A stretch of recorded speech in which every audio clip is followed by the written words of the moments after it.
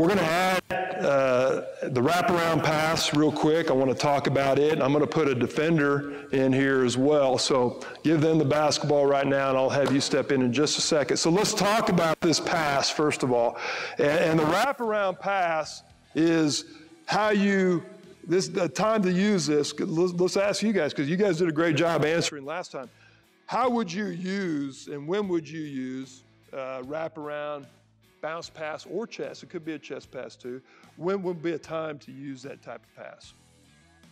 All right, you're getting trapped. Very good. Or you've got pressure defense. You picked up your dribble, and you've got somebody on you. You've got to be able to step around, protect the basketball, and get it to an open player. When might be another time? Yeah, postman. So I'm down here posting up. We don't feed the big men enough. Okay, I was a postman. Very rarely got touches unless I went and rebounded.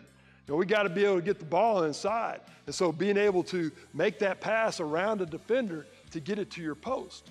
Okay, good job, man. You guys are right on it. So anytime you're pressured or trapped, anytime we want to get it to the post, this is a good time to use the wraparound pass. So there's different ways that you can do this. I'm going to teach you the way I think is the most fundamental.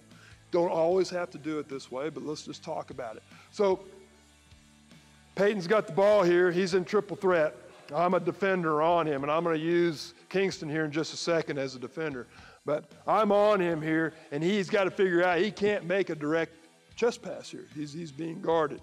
So in order to get to an angle where he can make either a wraparound chest, one-handed chest pass, or a wraparound bounce pass, he's got to get around me first. And the best way to do that, you can use either pivot foot, okay, but we use the common foot, so let's start with your left foot as your pivot foot, and let's step around me, protecting the ball. Good. Notice how he's got his body now between me and the basketball.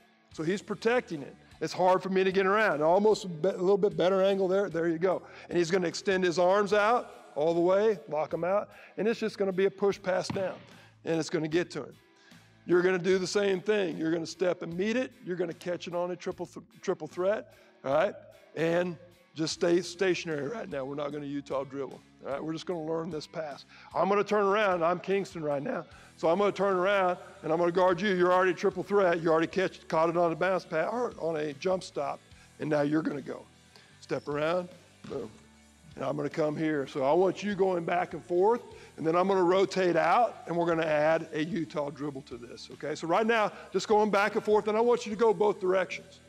Now understand this, thumbs down, palms out, right? Big part of this. When I wrap around, if I go chest pass, I can throw it up in the air too. I still want that snap. Thumbs down, palms out. I want to get that rotation on the ball. Bounce pass, same thing.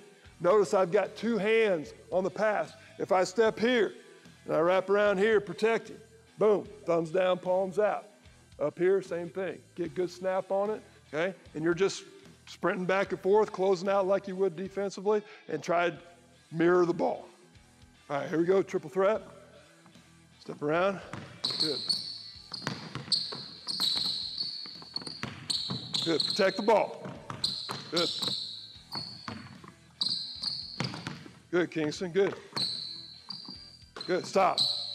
Now, what he did right there was a good job. We haven't talked about this yet, but he did a great job of faking one way, which got Kingston to go down. Come here. And you guys are doing a great job protecting the ball with your body too. So he got Kingston, he came here, he went down here, come on over. And he put his hand down and went up, boom, made the pass there. We call that fake a pass to what? Make a pass. Yes, fake a pass to make a pass. So you fake it, get that defense to buy one way, and then you make the pass that you want to make. Could go from a bounce to a chest, could go from a chest to a bounce. So faking to make a pass is another great fundamental to learn. So we're just using this one right here as a defender just so we have a target to pass around.